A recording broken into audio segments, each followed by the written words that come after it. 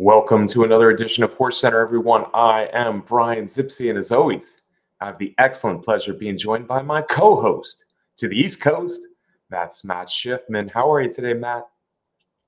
I am good, Brian. I think we're heading to your local racetrack for this week's show.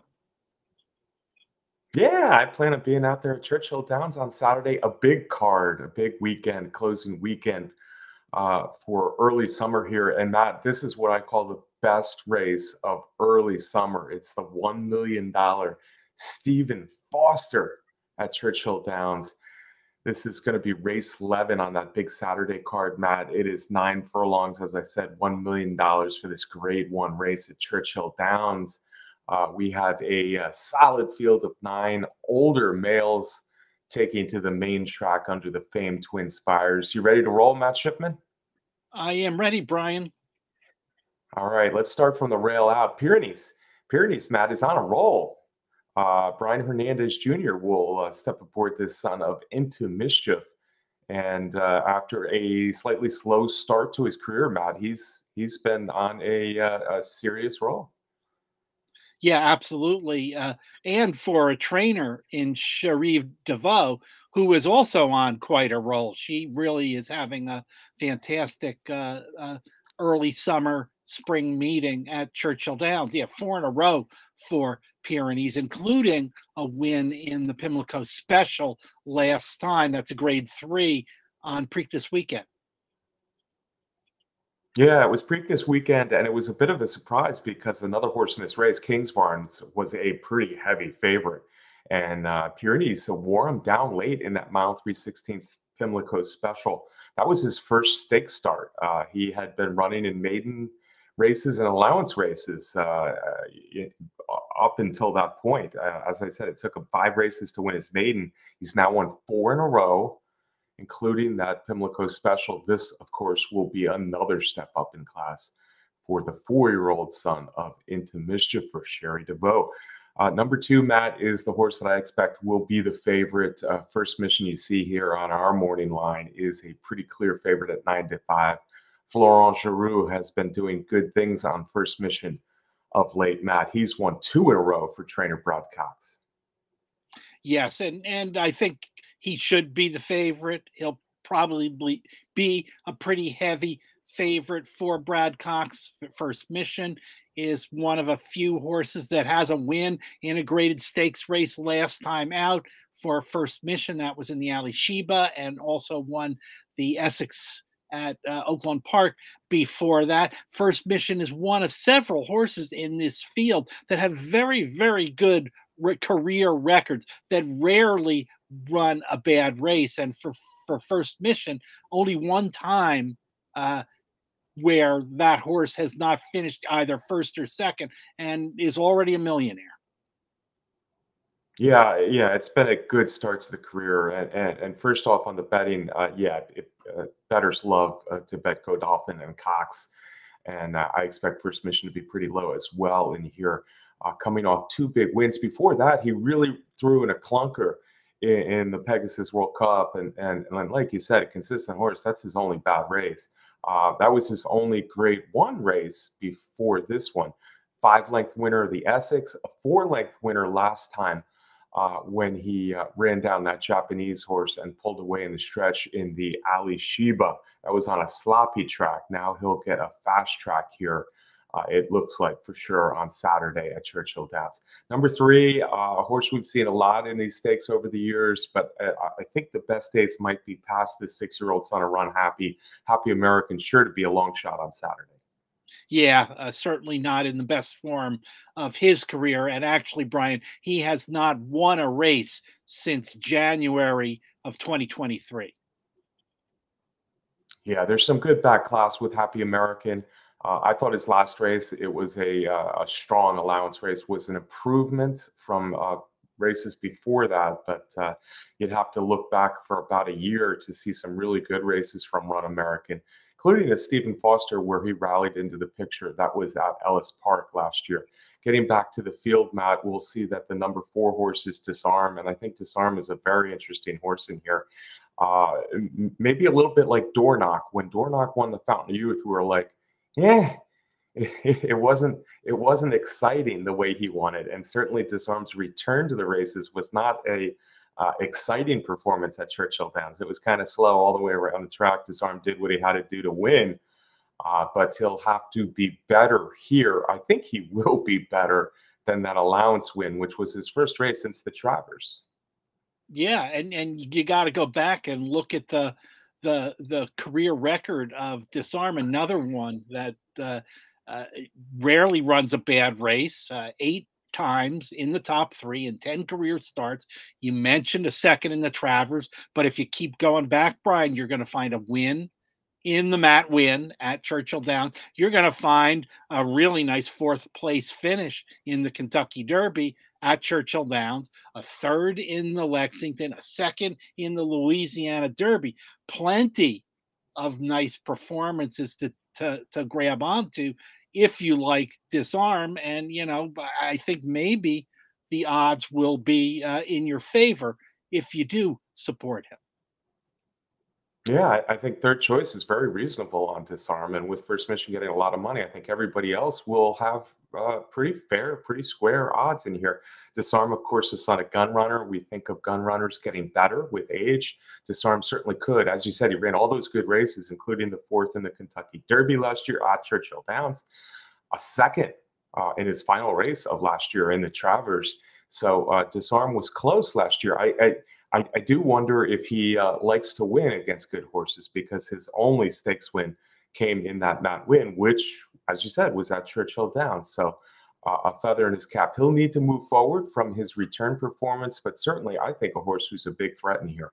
Number five is an interesting long shot. You don't usually say that about Pletcher and Irad Ortiz when they team up, but number five, Dreamlike, just has not got it done in winning races. At least he's 1 for 9, Matt. But this horse has shown enough good performances where I think he will break through sooner or later, and he gets an interesting equipment change here as he gets blinkers on for the Foster.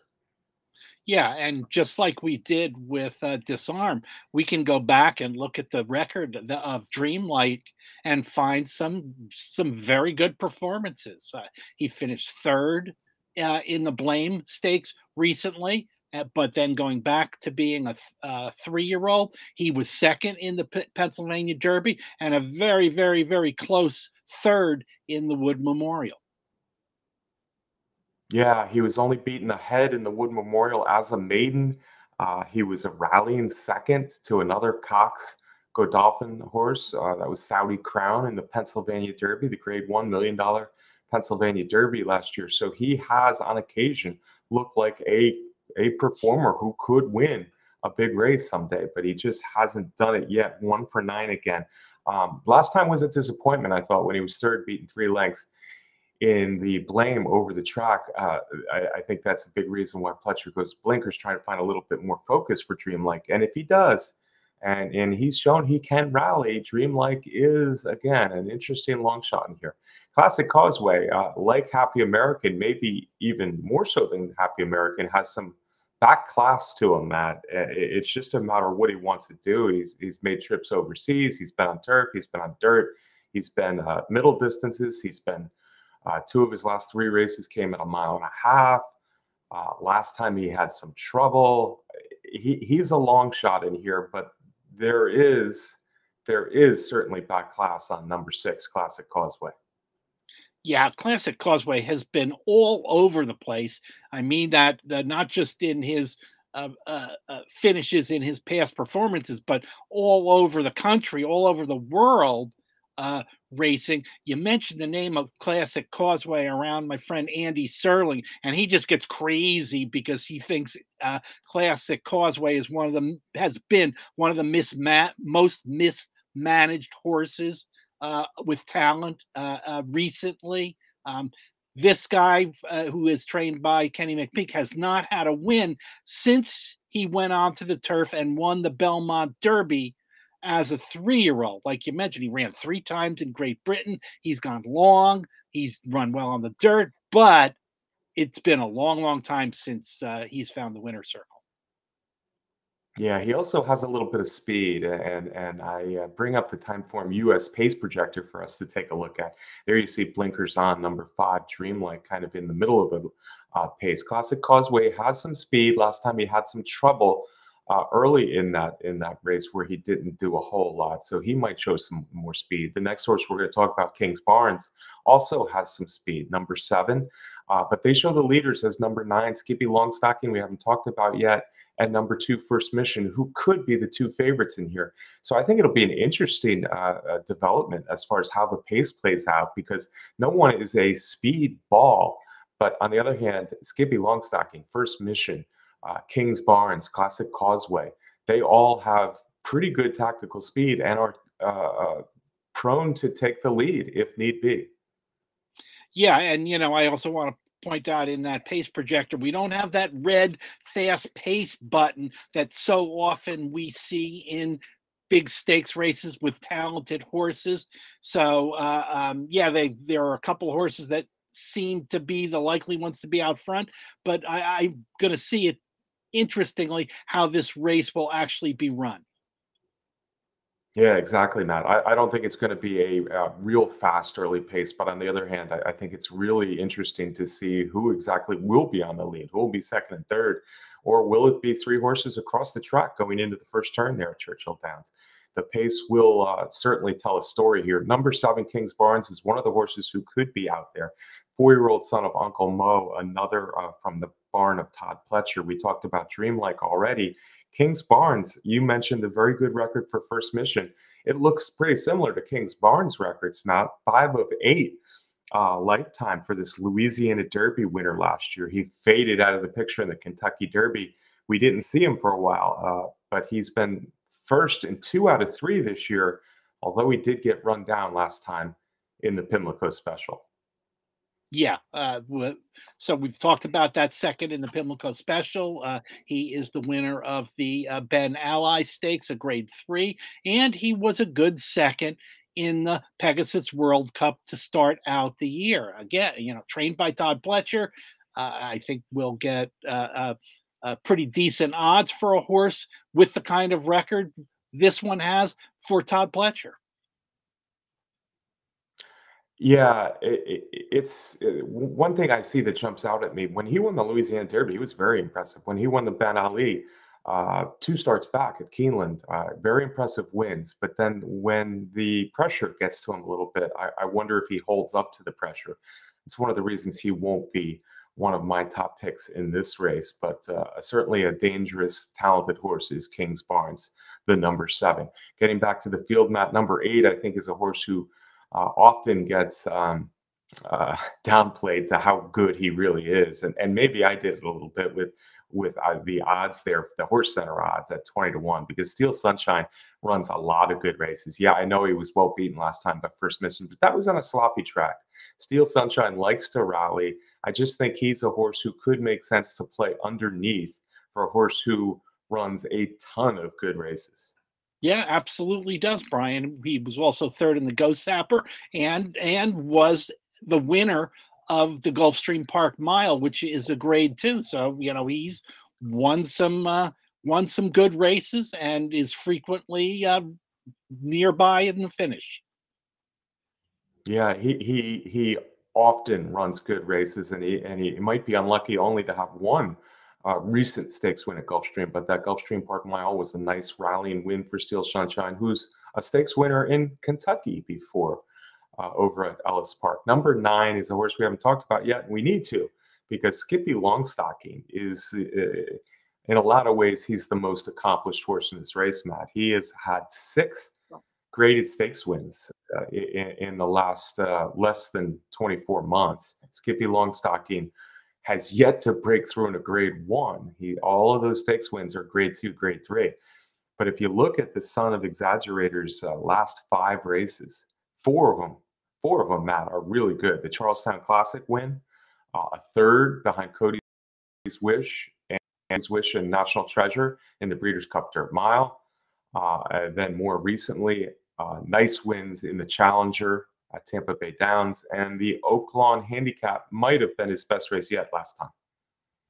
Yeah, I agree. And Brian, you mentioned those two recent wins. This is the first time that Skippy Longstocking has ever won two races in a row. So I guess after that, after getting pulled up in the Pegasus World Cup not too long before that, he's bounced back and may be in the best form of his career for trainer Safi Joseph. 8 career wins, the leading money winner in this field with over $2.2 million earned, for a horse for trainer Safi Joseph that has done some good running away from Gulfstream Park. And often with Joseph, his horses pile up the wins on the Florida track. But Skippy Longstocking has run well at a lot of different places. Oh, absolutely. He's run well all over the country. Even that Breeders' Cup Dirt Mile last year out in California was a strong performance. Again, six-time graded stakes winner. One thing I mentioned, we should mention with Skippy Longstocking is he was pulled up because of the heat got to him a little bit in the Pegasus World Cup. His only poor performance, obviously, was a poor performance as he was pulled up and he was actually walked onto an ambulance. He was soon found to be fine, but we are expecting a very hot day here in Louisville on Saturday. So something to keep an eye on with Skippy Longstocking, one of the major players in the $1 million Stephen Foster. The next race we're going to talk about on that card, we could talk about several others, and even a Sunday race came up really nice at Churchill Downs. But the one we decided on was the Fleur de Lis, which I'm a little surprised it's not a grade one race, actually. It's a grade two, $500,000, Matt. It's also 9 furlongs. A little bit earlier on that Saturday card at Churchill Downs, the Fleur de Lis will go off at race 8. We only got 6 fillies and mares that entered the Fleur de Lis, $500,000 race, but all 6 are very good. And let's start from the rail. Free Like a Girl, Matt, is a granddaughter of Munnings. You don't see a lot of L. Deals out there. She's a daughter of L. Deal, a Louisiana bred who's won 17 times. In fact, she's already run 7 races this year. You don't see that a lot. She's finished in the money in all 7.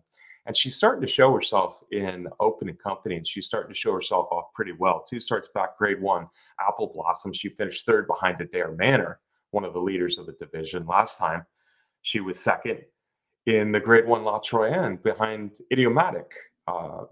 There's plenty to like against a mare who I think people still don't on the national scale recognize her as one of the top females in the country, but maybe we should start doing that.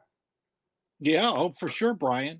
Those last couple performances in grade one races, big important grade one races, the second in the La Troyenne, the third in the Apple Blossom, is a significant move up in class and in performance for the horse that clearly likes to win and rarely runs a bad race. 34 times, Brian, finishing in the top 3. Yeah, 7 for 7 this year. I think she's better than ever now as a 5-year-old. And yeah, one you can't throw out in here. Another one you can't throw out certainly is Shotgun Hottie, the 2, Matt. Shotgun Hottie was looking pretty good last summer at Monmouth Park, winning a couple of stakes in a row nicely. Was the daughter of Gunrunner, and another Gunrunner we're talking about probably getting a little bit better with age. We've known about Shotgun Hottie for a while, with talent, running in some big races, not breaking through in a big race necessarily, but she can look good on occasion, and she looked good last time winning at Pimlico.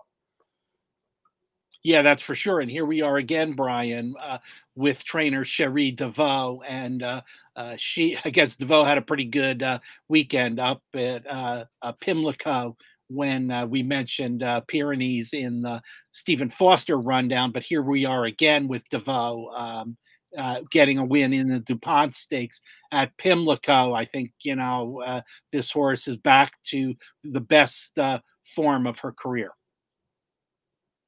Yeah, Shotgun Hottie coming off a big win. Interestingly, she was 0 for 3 in Arkansas at Oaklawn Park, not breaking through against top horses there. I wonder if she's just going to be the grade 2, grade 3 type more than the grade 1 type. I know this is grade 2, but I think there's grade 1 quality in this Fleur de Lis. Or does she just get better as she races more and the weather warms up? It looked like she was getting better last year, and that DuPont, as we said, was a big performance.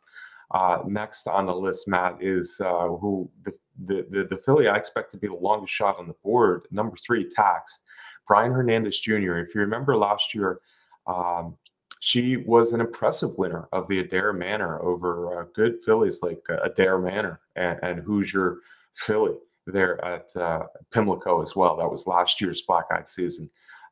She was unable to win another big one last year, and she hasn't been able to win a big one this year. But she's 2 of 3 this year, coming off a nice win at Churchill Downs. I think there's a chance that this is she's one of 2 fillies in this race who can really rally and pick up horses. Sometimes she's closer to the lead. I think this might be a good spot where she can rally because I think 4 of the 6 horses want to be pretty close to this early pace. And Tax coming off a nice allowance win at Churchill Downs, she interests me a little bit. Yeah, a couple of nice allowance wins recently. Had an allowance win at Oaklawn Park already. 5th place finish in the Apple Blossom, and we already mentioned that Free Like a Girl obviously then finished ahead of her in that race. Yeah, and that was Tax's second start of the year. I think Tax could do better, but it's hard to discount Free Like a Girl, who was 3rd in the Apple Blossom, Shotgun Hottie, who was 4th in the Apple Blossom, and Tax, who was 5th in the Apple Blossom. As we get to the next horse, Matt, who I really think people are going to just bet with bushels of money on Saturday. Her name is Scylla. Scylla, of course, is a regally bred daughter of Tappet. Her broodmare is Close Hatches, who is a champion, consistent, excellent mare of a decade ago or so. Close Hatches has now produced horses like, and they're all full brothers and sisters. Tacitus, a major winner here in the United States, and the exciting winner of the Ohio Derby, last week's Ohio Derby, battened down. Scylla's a full sister to both of them, and Scylla has flashed potential in her career, but the last 2, both at Churchill Downs, look like she's ready to make a run, perhaps at an Eclipse Award this year. Yeah, could be, Brian, and I agree that this horse is going to get bet heavily. Why not? Because we're talking about Bill Mott here. We're talking about 2 nice victories over the Churchill Downs track with that allowance, and then a win in the grade 3 Shawnee. The bloodlines. You don't have to be a big pedigree expert to know about those bloodlines with Tappet and Close Hatches. Yeah, and she looked the part of something very good in the last 2 at Churchill Downs.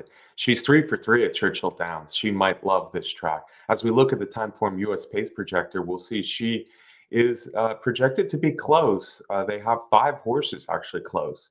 And it's a contested pace. No fast pace button there, Matt, but a contested pace with several that want to be on or near the lead, including Zajera on the outside, Shotgun Hottie, Free Like a Girl. I would throw Scylla into that because I don't think she can let anybody get too far ahead as the heavy favorite in here. I'm hoping Tax, the 3, who's pretty close, is a little farther back, and Occult, who's another one who can show tactical speed but can also rally a little farther back on the US Pace Projector. Matt, what about Occult? Occult is a kind of a hard one to figure out. On her best, she's quite good, but last time she was beaten at odds on. There were some good mares in that Serena song. I think part of the reason she was bet so low is because she had a very good sloppy track performance before that, but she was beaten at low odds by Kathleen O last time at Monmouth Park. Yeah, and as you mentioned, Brian, that was a very nice field in that Serena song. But if we go back to her performances as a 3-year-old, we're going to find some good ones. But we've got a 3rd place in the Mother Goose at Saratoga. We've got a 3rd place in the Cotillion at Philadelphia Park. Those are our top races for 3-year-old fillies. So I mean, she's run against as good competition as any horse in this field. Yeah, just about, and she hasn't broken through at the high level. The highest level has the Chad Brown trained daughter of Into Mischief. But then you look at that Monmouth Oaks where she won by more than 10 lengths, and you wonder how good she could be. Only one race this year, and it was one of those races where, okay, it wasn't bad, but is she going to move forward this time, or is she going to get beaten in top competition again? Occult is a little hard to figure out. Zajera on the other hand, Matt, is pretty darn consistent. She's won half of her 12 lifetime starts. In fact, last fall, Zajera was going as good as any 3-year-old filly in the country with three nice, impressive stakes wins in a row, including at Churchill Downs and in New York. This daughter of Nyquist is a 4-year-old filly. Of course, last year was her 3-year-old season. She was good as a 2-year-old as well. She's 0 for 2 this year for trainer Phil Bauer as a 4-year-old. But after running a poor race in the slop in the La Troyenne, she showed more of her old self last time, went second behind Scylla in the Shawnee. Yeah, and if in fact that second in Shawnee is an indication that she's gonna move back to the kind of form we saw last year, that'll make her a real contender in here. Considering that last year she won 5 out of 6 starts, including that Mother Goose that a colt ran in. Yeah, yeah, she was really good last fall, was Zujera. So it'll be interesting to see if she is, in fact, getting back to that top form of last year. But Scylla beat her last time pretty easily, and that's the reason I think Scylla's gonna very well could be under even money in this good Fleur de Lis field, Matt. So it's I don't know, it's a field where all 5 horses, the other 5 horses behind besides Scylla, have a lot to like, and to swallow maybe 4 to 5 odds on Scylla could be a little bit hard to swallow, if you will. Let's get to our top picks here in these two big races at Churchill Downs. We'll start with the Foster, and of course, we'll, as we always do, we'll start with Matt Shifman. Sure, Brian. Yeah, the Foster has got a really good field for the most part, a very evenly matched field. Horses that show up almost all the time, so it's a really hard race for me to separate some of these contenders. I am going to avoid the probable heavy favorite First Mission, although I must say that he is certainly the horse to beat in the Foster. But I'm going to look for a little bit better price. I'm going to look at Skippy Longstocking for that price. We know how many times he has run well and at how many different tracks. And with the fact that he has now won 2 races in a row, something that he's never done before, I'm going to take that as a big positive. Skippy Longstocking for me. Yeah, and I landed on the same horse, Matt. I think he'll probably be the second choice in here, but I think it'll be pretty good odds for a second choice in here because I think First Mission is a clear favorite. And tell you what, in a big race like this, I trust Skippy Longstocking just a tad more than First Mission. They have similar running styles, but I love his Oaklawn handicap win last time. It was a big performance. He's good at 9 furlongs. He's got the outside post. The heat worries me a little bit, honestly, but Skippy Longstocking, I did think of Disarm because I think Disarm can move forward in this spot. I even thought of Dreamlike as a longer shot, but I went with Skippy Longstocking as well. A really nice horse who I'd like to see get his first Grade 1 win on Saturday. The Fleur de Lis, it looks like we're also trying to beat the favorite, Matt. Yeah, certainly am doing that. And you mentioned that that Scylla is going to be a heavy favorite, deservedly so, probably for Bill Mott. But I'm going to take a shot. I'm going to go with the hot trainer. I'm going to go with Shotgun Hottie out of the barn of Cherie DeVoe. She's winning at a high percentage at Churchill Downs. She also won one of the stakes races at Churchill last weekend. So Shotgun Hottie Yeah, for me. you gotta like those gun runners, and Shotgun Hottie could be on the verge of a very good year coming off that win at Pimlico. Shotgun Hottie, interesting. Like I said, a lot of interesting fillies in this race. Scylla, those 3 races at Churchill Downs scare me, but like I said, 4 to 5 is too low against this field. She has to prove it. So I'm going to take a shot with some odds here because I think Free Like a Girl and Shotgun Hottie and Scylla and Zajera are all going to be on or near the pace. I think it's going to be a little crowded up there. So I think Tax and Occult might have a slight tactical advantage coming from off the pace. Occult is dangerous as well, but Tax is the longest shot on the board, and I think she's better than people realize. And I think we saw that a little bit last year when given the chance to rally. I'm hoping BJ Hernandez Jr. can take her off the pace, relax her early, and come running down the stretch. Longest shot on the board for me in the Fleur de Lis. That's Taxed. All right, Matt. Big day at Churchill Downs. Let me know who your top. I'm sorry, your final words for the day here on HorseCenter. Yeah, again, it's fun to take HorseCenter around to the big race days from track to track, as we did at Thistledown last weekend. We're at Churchill Downs now, so enjoy the racing in Louisville. And as always, thanks for watching our show. Yeah, thank you for watching our show. If you haven't yet subscribed to our YouTube channel here at Horse Racing Nation, we appreciate you doing that. Give us a thumbs up, put a comment in, turn on your notifications so you don't miss any more shows. I want to also thank Candace Curtis, of course, for the race graphics, our friend in the home office there in Louisville, as she brings us race graphics every week. Derby Wars, the best contest site out there, as our sponsor. And of course, Timeform US for the pace projectors we use during the show. All right, Matt, well done. Another big week. This one at Churchill Downs. We'll be back in a week. Looks like we might be talking about Indiana next week, Matt. So you have that to get ready for. Indiana Derby and Indiana Oaks in a week. Until then, good luck. We'll see you soon right here on HorseCenter.